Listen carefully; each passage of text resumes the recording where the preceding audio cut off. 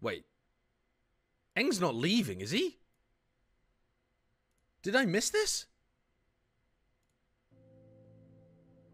You know, dear KC fans, first of all, hello.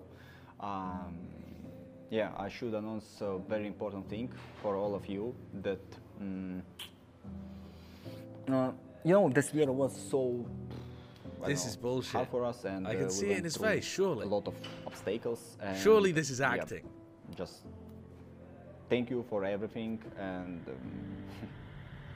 I'm staying. Yeah, fuck you, fuck you, fuck you, fuck you all, fuck you. All right, so they've prolonged his contract to 2027. That's a very good decision from Karmine Corp. Fuck them.